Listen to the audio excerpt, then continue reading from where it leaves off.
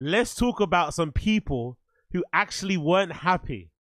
Who actually weren't happy about Rogan's special. There's a lot of people out there. There's a lot of people out there who have some very not nice things to say about Rogan. So let's read through some reviews. The first review here we got courtesy of the New York Times. The title, in his stand-up special, Rogan plays dumb. The New York Times is accusing Joe Rogan of playing dumb. Let's read what they had to say about him. So this is courtesy of New York Times by the writer called Jason Zinnerman. What does Jason say about Rogan? Jason says as follows. On Saturday night, Joe Rogan started glitching. Minutes into his live comedy special, Burn the Boats, the movements of his mouth did not match what he was saying. Audio went in and out, certain phrases repeated, Max Headroom style. Someone in a conspiracy-minded as Joe Rogan might wonder, was this payback for criticism of vaccines and lockdowns? Is this mainstream media behind this? Aliens? More likely, just boring old technical difficulties. Live streaming remains a work in progress for Netflix. Following stand-up hours by Chris Rock, Cat Williams, Rogan became the third comic to try this experiment, putting out his first special in 6 years. You could see the logic of getting him to do it during the election season, but oddly, he didn't address the latest development of the presidential campaign. Rogan made more news last week on his podcast where he suggested the assassination of Donald Trump has been a memory hold and that Kamala Harris could win. He also suggested that the reason President Biden sometimes seems more... Why are you not... Talk about the special, man. Why are you rabbiting about this? Talk about the fucking special. Anyway, part of the reason that Rogan has built his most popular podcast in the world is what promises to explore ideas and that he says mainstream media ignores or downplays. Was the moon landing fake? Are aliens landing in Roswell? And does wearing a mask make you seem like less of a man? Joe is in on it. And yet, there's one question you don't hear investigated on the podcast. One relevant to his success, but taboo in certain precedents of the comedy world. Is Joe Rogan good at stand-up comedy? Oh, he's borrowing my fucking title from my Patreon episode or series. Is Joe Rogan funny?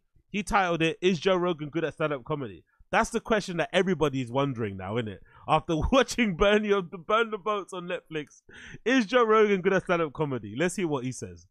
That can be a dangerous one for some comics to touch on because Rogan has become a powerful gatekeeper. The owner of a club in Austin, Texas, and a host who drives viewers to specials and movies, Rogan tends to be talked about as a political or sports figure, a guru for bros, a symptom of a cultural rampant with conspiracy, transphobia, misinformation. But his current notoriety is all built on decades-long career of stand-up, which provides contrast to his other media jobs.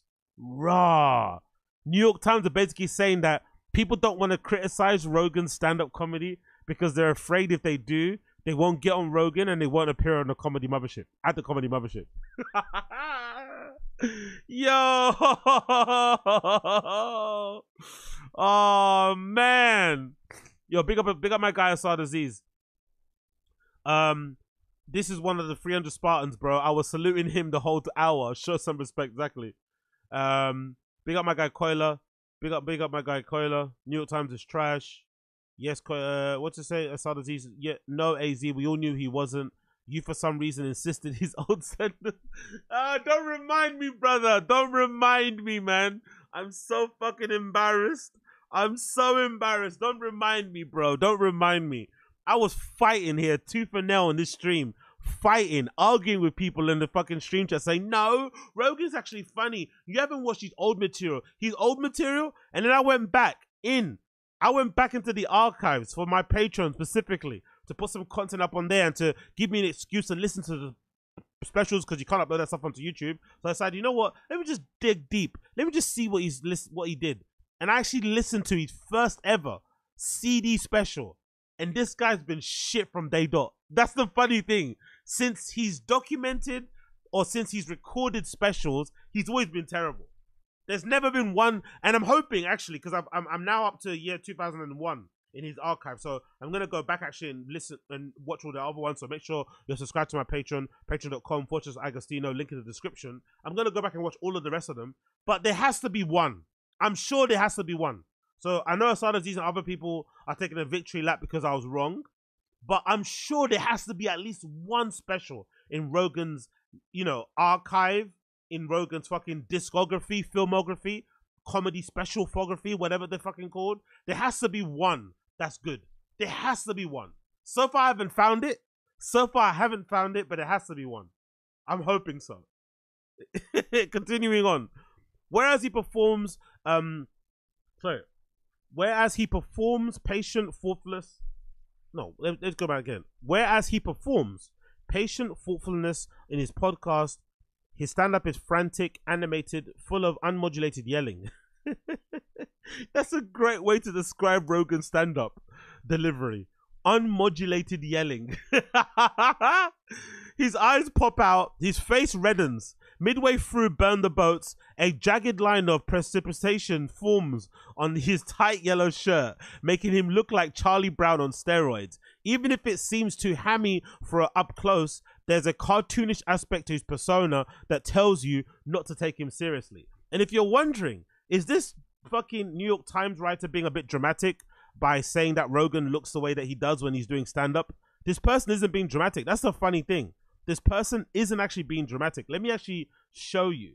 This person is not being dramatic. I can actually show you vis-a-vis the actual special itself. This person is not being dramatic at all. They're being actually very accurate in their description of what Rogan looks like when he's doing stand-up. It's not nice. It's not pretty. It's not nice in the slightest. Let me see if I can get up so you can see what I mean. Look at this. You can actually see, if I scrub through the special, you can see the sweat building up and all the animated faces. All the unnecessary, look, he puts all these weird, look at that. What the fuck is that face? Can I zoom on here? I don't think I can I? No, I can't zoom on here, but what the fuck is that face? Look at that face. Let's just scrub through again. Look at that face. Let's continue on. Look at the faces, the reddening, just unnecessary like contortions of his face. Let's continue again. Look, he's all red. He looks like a tomato.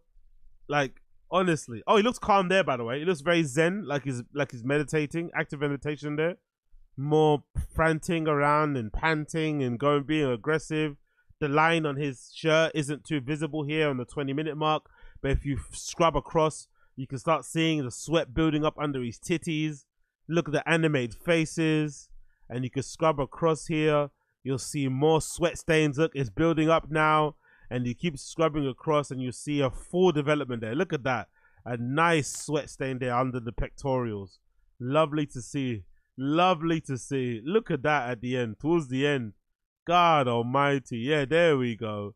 There we go. There's the Rogan we all know and love. That's the one. That's the one the New York Times is talking about. Look at that face. Look at that face. It's right to describe them perfectly. Let's go back to this again. Oh my god, that's fucking brilliant. Let's go back to that. It continues. His jokes rely on the most well-worn of stand-up subjects. Pat downs at the airport, the comedy of old people having sex, describing a drug trick man. When it comes to sex, men, have you heard, are different than women. The variation with Rogan is the additional sentences mocking the straw man those who think the differences are purely cultural. That is true though. Like, he should be, Rogan doesn't get mocked as well or as much as Seth Rogen does. People love to mock Seth Rogen for always talking about weed and how much he smokes and making fucking ashtrays and all this sort of shit, and his whole personality being about weed man. But Rogan is way more exhaustive when it comes to that shit. DMT man, mushrooms man, psilocybin man, LSD man, like fucking hell, edibles man. Like, he does not fucking stop. But it makes sense though when you look back at his history. He was the kind of guy who did start smoking in his like late 30s, early 40s, so it makes sense why it's blowing his mind still. We all got that out of our systems when we were teenagers or maybe in our early fucking 20s, but Rogan legitimately only started smoking weed in his late 30s, 40s, so it's not surprised that he's so like, yeah, 420 man. Let's continue. His joke constructions are also familiar. The things that you think, his joke constructions are also familiar. The things you think but don't do, the words you can't say. He leans into stereotypes that have cracked up drunken clubs crowds for generations. When he discovers from a genetic test that he has some African ancestry, you just know the joke about penis size is on its way. Man saying Rogan's predictable and a bit of a hack. In a possible effort to exploit the live set aspect of the show, he tries crowd work, asking an audience member to speak up when they yell something out after he worries aloud about the influence of China. Then when they shout about cobalt mine, he appears oddly irritated. Congratulations, he sneers. You know a thing. This writer is fucking redacted, isn't it? That person, that wasn't crowd work, you idiot. That was a heckler. This person from the New York Times is a bit dumb as well. They thought the heckler that interrupted Joe during his set was crowd work. What? Maybe, hold on. Maybe it was. Maybe it was like a plant. Maybe to kind of spice up the fucking show. But from what I was able to surmise, that was just a heckler. Somebody drunk, somebody too excited, wanting to be involved and said something crazy, and Rogan kind of shut it down. But to him to say it's crowd work, it's fucking hilarious. Contempt for the crowd is a theme. Wow. Contempt for the crowd is a theme. He pokes fun at the idea that he has any responsibility for the information he hosts on his podcast. If you're getting your vaccine info from me, he says, is it really my fault? In one of his more pervasive, self-deprecating riffs, he says that the funniest way for him to die would be from COVID. The memes would never end, he says. It will surprise no one that Rogan brings up getting cancelled and reminds the crowd that his just jokes. This, of course, is key to his brand and the dangerous comic bucking conventional wisdom, annoying the scolds and owning the libs. There is plenty in this show to get mad about. He says he believes in Pizzagate. He compares gay men to mountain lions. You see, when you write about comedy like this, it kind of takes away the fun out of it. But that's hilarious how he just like broke the jokes or simplified what he was talking about. He compares gay men to mountain lions. I'm glad they exist, but I don't want to be surrounded by them. And says slurs for cheap laughs. Not only will nothing he say here get him in real trouble, but it bonds him to his audience, who are told repeatedly that critics are humorless and the media is unfair, deceptive and weird. Long before the Kamala Harris campaign embraced weird as an insult, Rogan used it, perhaps more than any other. He doesn't set up his conspiracies with a web of connections. He does it by saying we live in weird times. While his stand-up here is cliche, his podcast is not. It's less dogmatic and more paradoxical than his fiercest critics allow. He can make the ugliest jokes about shooting homeless people in one episode with comic Tom Segura. Bro, they're still talking about that episode. They're still talking about that episode with Tom. Fucking hell, let it go, bro. He then has a serious conversation about the stigma that his population faces with Alan Graham. Graham created a non-profit organization in Austin with affordable housing and meals for people living in the street. On his podcast, Rogan can be deeply cynical, then staggeringly gullible. He can also have a long, interesting conversations if the subject is one of his preoccupations: drugs, martial arts, drugs and mixed martial arts. That's all what Rogan's into. Like the recent talk about his Nazi role in the creation of psychedelics with the author Norman Oller. Rogan is interested in ideas on his podcast, whereas in his new special he prefers playing dumb. He describes his mind wandering when Elon Musk is talking, whom he calls the smartest person alive, which might be the most unintentionally effective troll of the special. This idea that people have, I know Elon's annoying, but this idea that some people have that Elon isn't intelligent or something is really funny, right? Because it's like you're almost allowing your hate for him as a person, which is understandable because he's easy to hate, especially when you read about the stuff that he's done to his kids and stuff and how he acts as like a partner and shit. He doesn't seem to be the greatest guy in the world, doesn't seem to be the nicest boss in the world, right? We get it, understandable. But to say that he's not smart is just like, it beggars comprehension, you know, like what? As a showcase for him as a comic, the live format did not benefit Rogan. He came off assured in his earlier specials and even occasionally a little bit more introspective. In his first one, Triggered, a title show that now seems like a parody of the title for a special by him, he even gives voice to the critique that people have for him. I sense a lot of macho posturing, he says, articulating it. Then he agrees with them and describes how we all respond to what people like and veer away from what they don't. Rogan has found a podcast audience that likes conspiracies and picking culture war battles with the left, and he gives it to them. But he also indulges his own obsessions and eccentricities. Fucking hell, why can't I say that word? Eccentricities. That's missing in his conventional comedy. You can sense him bushly trying to serve an audience with his stand-up. He's giving people what he's already worked on. He's hustling doing it, but his comedy is trickier than politics. Audiences want more than just what they want. What? Audience want more than just what they want. Sounds like nonsense, I know, but we live in weird times. Audiences want more than what they want, do they? Rogan fans seem to like it. Other fans not so much. Maybe neutrals don't like it, but I don't. That's a weird sentence. Audiences want more than just what they want. Sounds like nonsense, I know, but we live in weird times. Okay. Well, as you can tell, New York Times aren't fans of Rogan. They don't like him. Let's go to another review here, courtesy of BuzzFeed. This BuzzFeed review is interesting. People are slamming unfunny Joe Rogan after he mocked trans people and made anti-vax jokes in his Netflix comedy special. Let's see. Rogan is under fire for jokes he made in his new Netflix special, Burn the Boats. Burn the Boats is his first stand-up special since 2018. Yeah, we get it. Within minutes of his opening, Joe was talking about woke topics like trans representation and pregnant men. He said that while he considers himself open-minded, he believes that trans men have been too quickly accepted into American culture. When they put your jokes like this in black and white, you do sound nuts, innit? I don't think, you know what I mean? Like, hey, yo, big up NJ Ranger. Dog, you can't do an RFKJ impression as a Daily Wire guy on the JRE, and you're gonna tell me it's the free speech comedy mecca? Come on, Tom's writer, but they're right. Joe is dumb.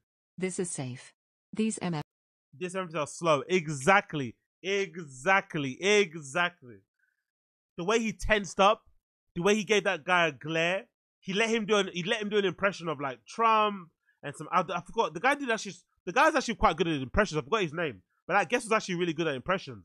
And the moment he was about to do RFK Jr., Joe fucking glared at him like, "Don't you fucking dare! That's my friend." It's like, are you a comedian? Like, what are you doing? Big up NJ Ranger. Let's continue here. I'm open-minded. I just want to know what happened, he said. It's almost like a pervert wizard waved a magic spell on the whole world. In imitating a wizard, he joked, with a wave of his hand, you can walk into a women's locker room with a hard cock and anybody who complains is a Nazi. Abracadabra, and it just works.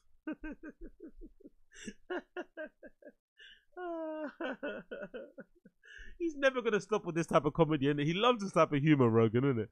And everyone just accepts this new reality. It's fucking weird, man. I just think we need standards, man. I can't just put lipstick on and now you can shit in women's rooms.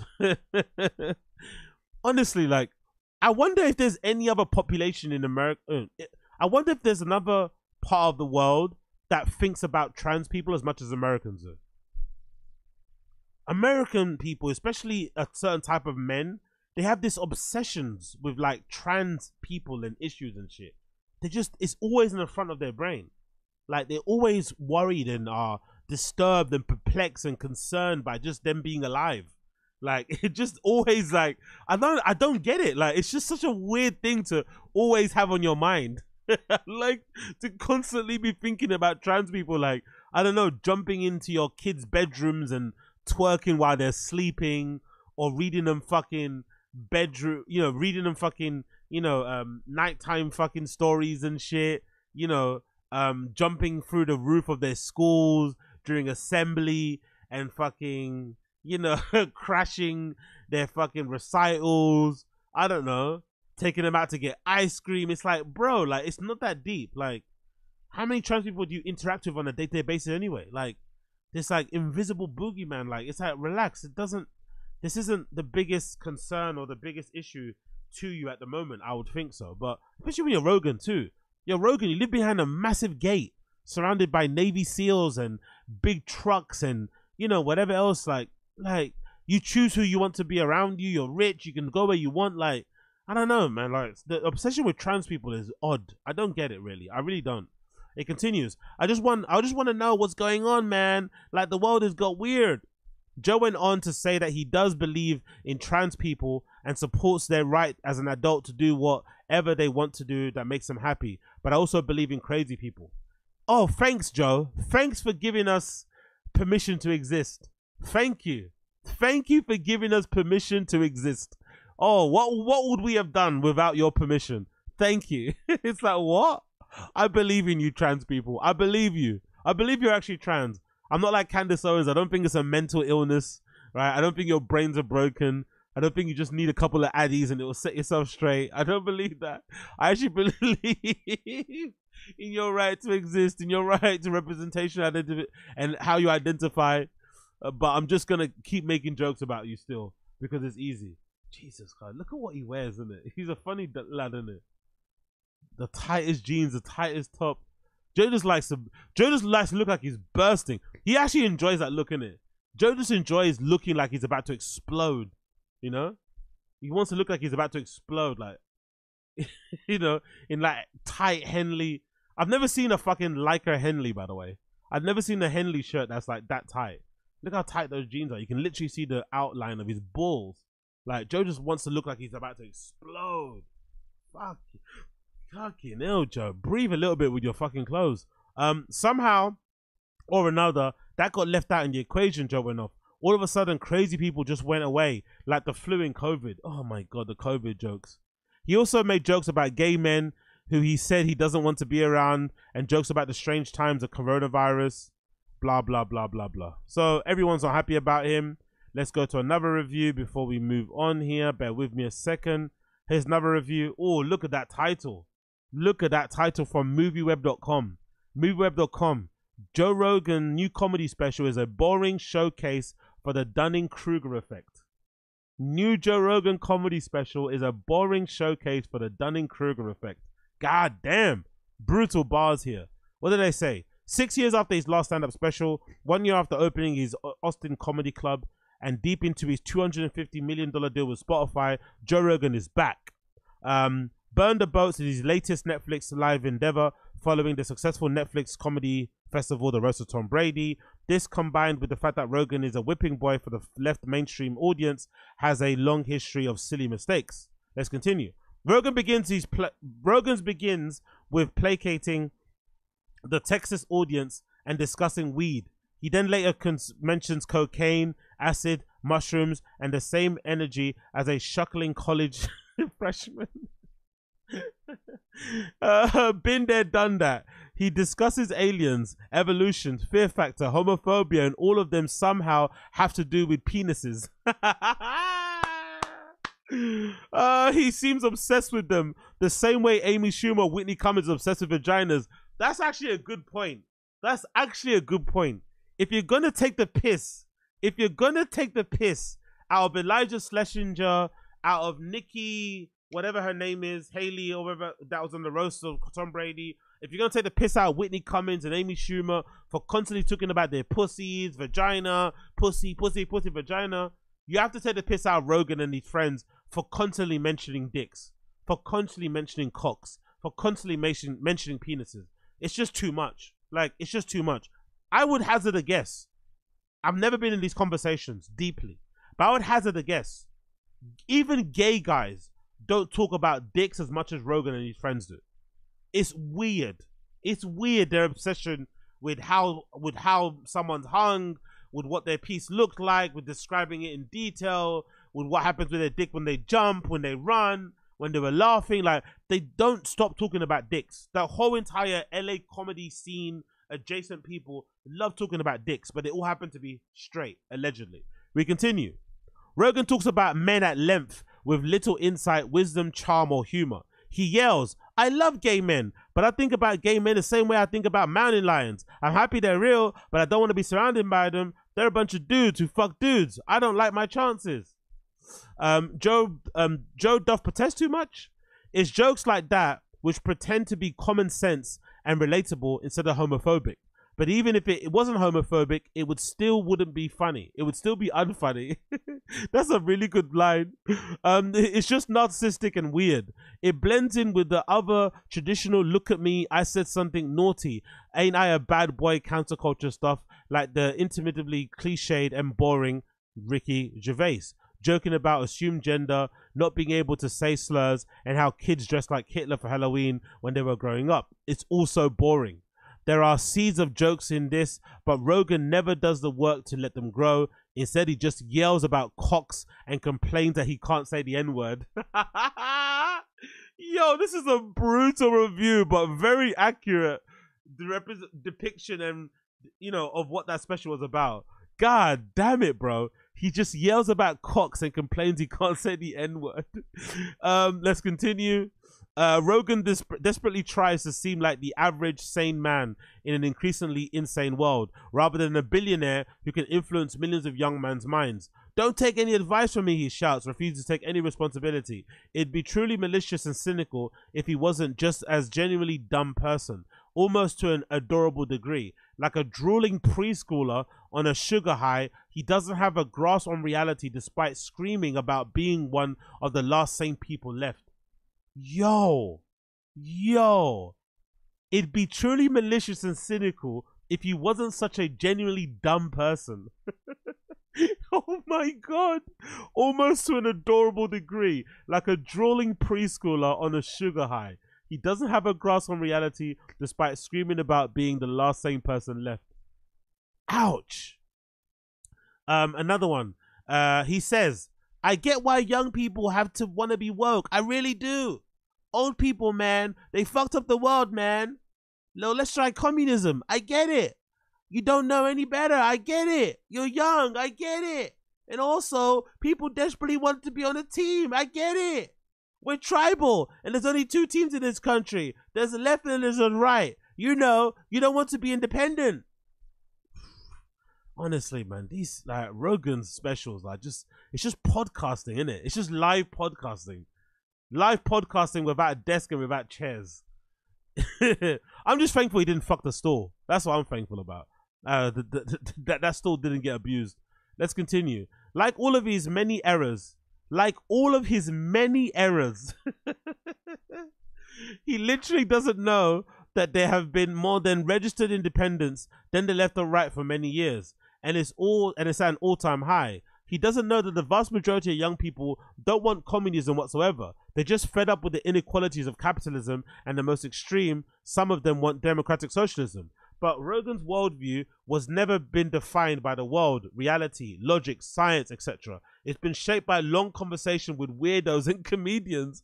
So it's tragically ironic that Rogan says at one point, seemingly unaware of the Dunning-Kruger effect, I hate dumb people that are wrong and confident. Because Rogan is like that. The words of a man who's become a better joke than one he can tell. First as a tragedy, then as a farce. Joe Rogan Burned the Boats premiered on 20. Yo, this movie web person, whoever you are, you eviscerated Joe Rogan. That was a brutal review. Who's this person? Big up Matt Mahler. Matt Mahler, you absolutely eviscerated Rogan. Let's do one more, then we'll move on. One more. Let's go for Vulture. Let's see what Vulture had to say about Rogan. Vulture Rogan, courtesy of Kathy Van Arendonk. Let's see what Kathy Van Arendonk had to say about Rogan. Joe Rogan plays an unconvincing fool. In his new special, Burn the Boats, Joe Rogan imagines himself as a global court jester, a just having fun provocateur with a pert title. Did I do that? Approach to important issues of the day. It's a game of inescapable blamelessness. If he's right about all the stuff he's yelling about, then great. Hope you had a good time. If he's wrong, you're an idiot for listening to him, and whatever, it's just jokes. That's what all comedians do though, right? I guess all people find that kind of annoying, but that's what all comedians do. It's just like Tim Dillon is a master of it. What do I know? I don't know anything. I'm just talking. What do I know? I do it myself sometimes, right? So we all do it. It is what it is. Oh shit, am I a comedian? This is obviously an obnoxious approach to public commentary, but it's just as important in the context of Burn the Boats. It produced an underwhelming, exhausting, and lazily derivative hour of stand-up. God almighty, bro. The sentences they're using to describe Rogan are pretty brutal these days, right? God damn it. It produced an underwhelming, exhausting, and lazily derivative hour of stand-up. Ouch. There's such a thin veneer of society, Rogan tells the audience about 50 minutes into the hour. He has just explained to the crowd that a DNA test told him he had 57% more Neanderthal than his genetic makeup than most people. He's been thinking about how close we all are to cave people. That's why you have those thoughts, man. You know those thoughts you have where you're like, I can't believe I'm thinking that because I could never do that. He goes on to describe ideas that he's sure everyone has had all the time. Why not go down some Why not go mow down some scooters that are dodging around in traffic? What if you grab the cop's gun while he stands in line in front of you at Starbucks? I don't know why I was thinking that, he says after describing a fantasy about men murdering each other on the way to Mars, but he was thinking that and he really just wants to say it aloud. That's actually a good point. That joke about the guys murdering each other on the way to Mars was insane. Oh my god. When people repeat back your jokes to you, it doesn't sound as funny. Rogan is outlining that he sees an universal human experience as a fundamental explanation for why society is designed the way it is. We're at the mercy of a violent cave people brains, he says, and the world needs homeowners associations and IRS payments to distract us from our basis self. Presumably, this is a compelling perspective about the world for much of the audience, but is mostly a way for him to paint a self-portrait. Throughout Burn the Boats, Rogan continually falls into what he describes as rabbit holes, stretches on gender, wokeness, trans people, conspiracy theories, evolution, and the difference between how men and women think about being gay. I'm not gonna lie, if more stand-up specials came with like summaries and descriptions about what they're about, you probably wouldn't watch them based on their description alone. If you heard that there was a special out there by Rogan that contained the following subjects: gender, wokeness, trans people, conspiracy theories, evolution, and the difference between how men and women think about being gay, you'd probably miss that, innit? You'd probably be like, you know what, I'll pass. I've heard him speak about this a million times, I'll pass. But he's not righteously mad or ideologically invested. He's just got all these thoughts in his head, a map of his own intrusive images, weird hung-ups and cultural taboos, and he just has to get them out.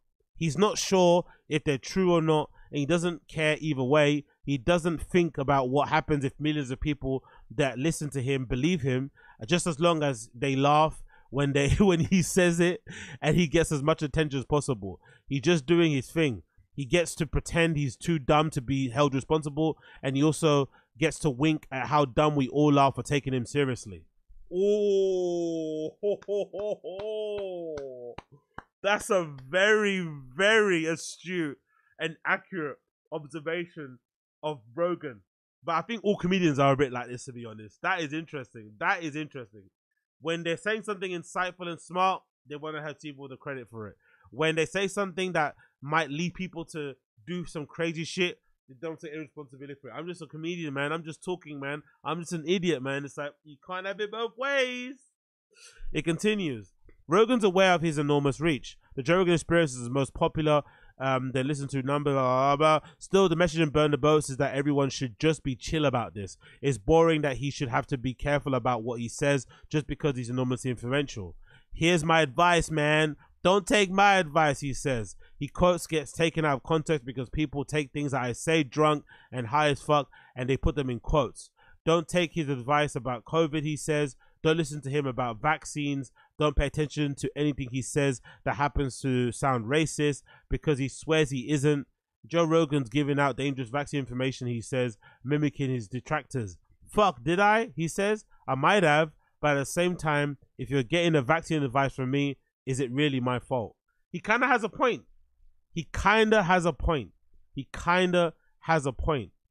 It is. And Rogan seems to know it. Because compared to other topics, he only briefly touches on the big acting vaccine claims. He's also made endlessly about over the years, framing them as jokes or open questions rather than hard, fast truths. Okay, you get the point. You get the point. Vulture doesn't like him too. So everyone's destroying Rogan. No one likes Rogan. Everybody thinks he's fucking terrible. But what say you?